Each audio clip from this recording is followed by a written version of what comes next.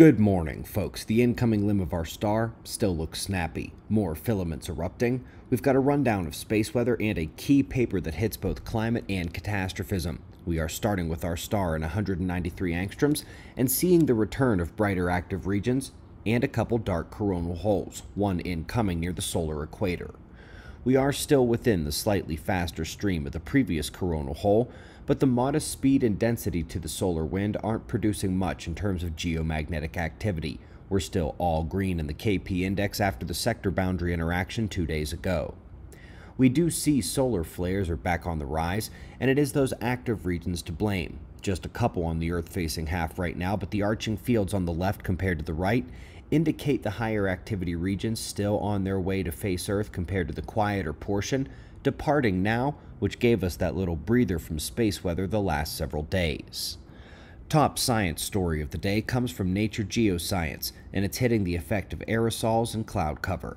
Hopefully we recall last week we went over a couple papers on how reducing pollution actually warms the planet.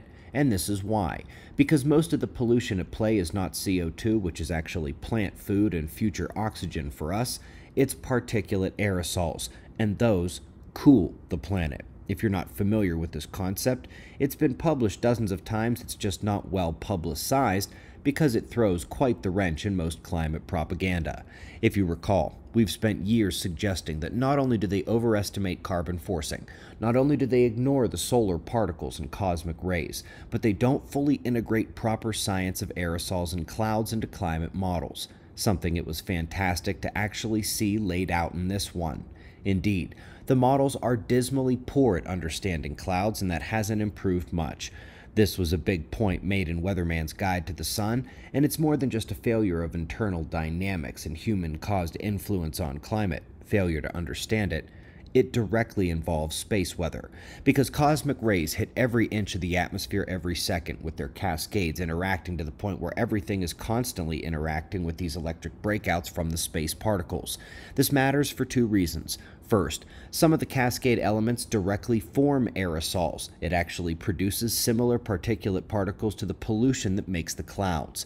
Second, and far more importantly, the cosmic rays energize those particles such that their electrostatic attraction to dust and water vapor is increased, which means they are more likely to make clouds. This is why ignoring the cosmic rays, the sun's modulation of the cosmic rays, and the aerosol cloud effect in general has been such a huge problem for climate modeling. And given that Earth's magnetic field is weakening, as it has been right on schedule in the modern excursion, this allows more of those cosmic rays to come in and hasn't even really begun to ramp up in terms of the bombardment.